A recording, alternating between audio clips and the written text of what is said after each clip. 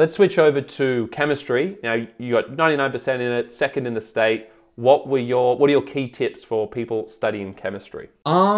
With chemistry, I think you do need to be aware that there is a lot of writing in the subject. Like you have to be able to explain your ideas really well and succinctly. So you can't just focus on like the calculations and like the more mathy aspects of it and like the chemical reaction side of it. You do have to be aware that there are some questions where you have to write mini essays in a sense.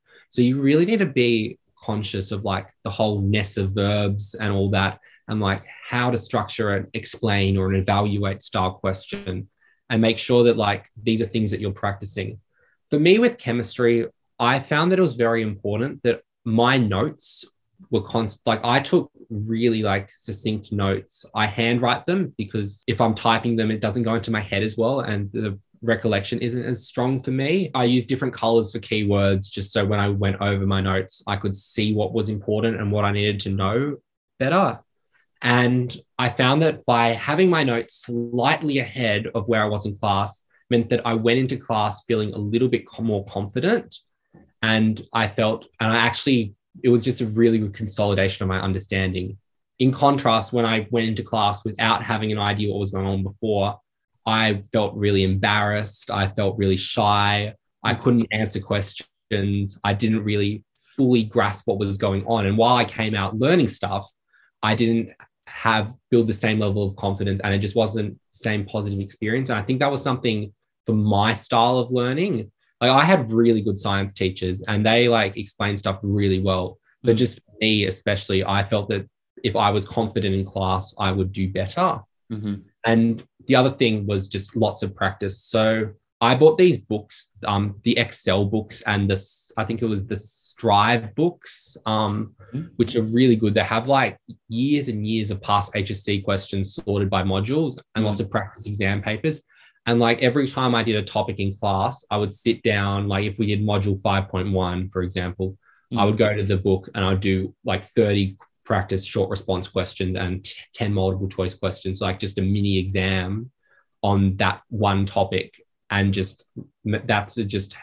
and then do that again before the HSC. Yeah, no, that's awesome. And I think, using those resources, like past papers, questions, looking at exemplar answers, they're always going to be key, right? And in terms of the actual exam, let's talk about it. So you've got a multiple choice section, and then you've got about 80% of the exam based around short answers, right? Yeah. So take us through how you approach each of those questions in the short answer section, because they have to ask you a couple of 7 to 9 markers. So I'd love to hear how you actually structured those answers. And then tell us if you do have a formula of a kind, how you approached 3 marker, 4 marker, etc. Yeah, so I think with the short answer, one thing to be aware of, and this happens in the multiple choice as well, they actually, in chemistry and physics as well, they structure it from easiest to what they think is easiest to what they think is hardest. So the questions at the beginning are the ones that you shouldn't be overcomplicating too much. They're mostly going to be 2 to 4 markers, maybe a 5 marker here or there.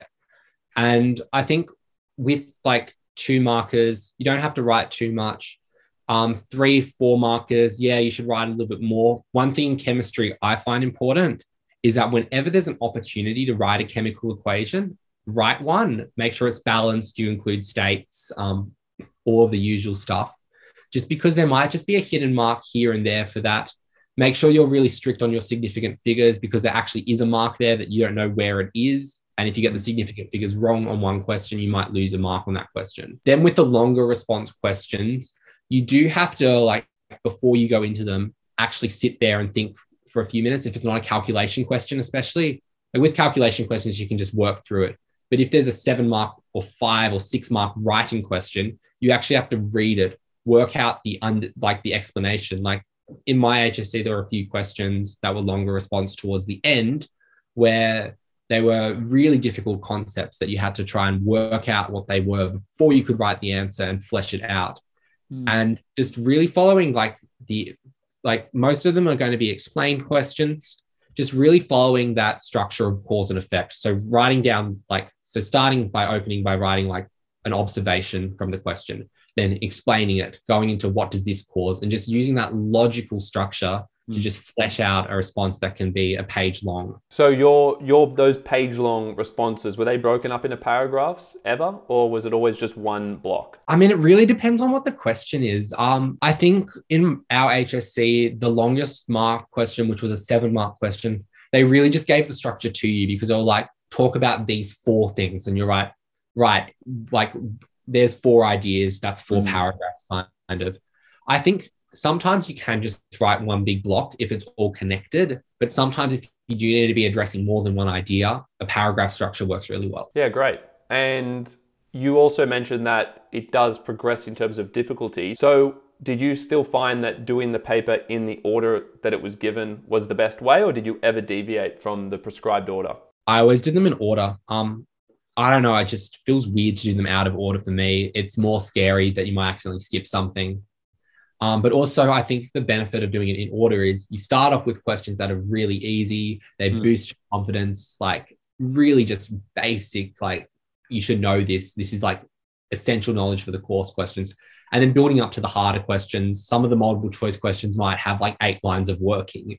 And you don't want to start off with that in an exam. If you start off with that sort of question, you're just going to be like really flustered for the next 3 hours of the exam, which isn't where you want to be. So if you start off with a question, you can just look at, circle the answer, and then move on to the next question. You're already ahead of like the 1.8 mark per minute pace or whatever. You feel really good about yourself, and it just gives you like the best mindset to do well in that exam. Yeah, that's a great point. So the fact that the paper progresses from easy to difficult lends itself to just doing the paper in order, right? Because normally and I remember this happened with a maths exam once. We had an assessment, and the very first question was probably the hardest question.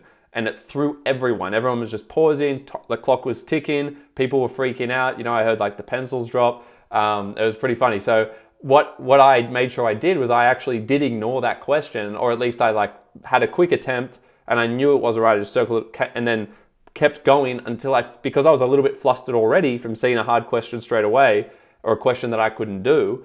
I found a question that I could comfortably do, like what you're saying here with like circling the easiest question.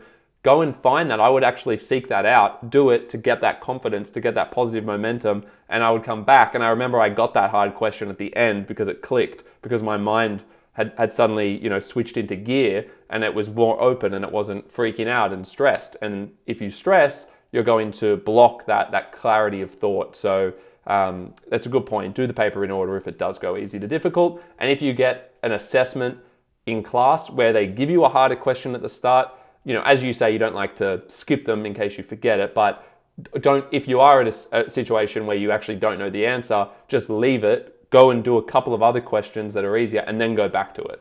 So that would be a small add there.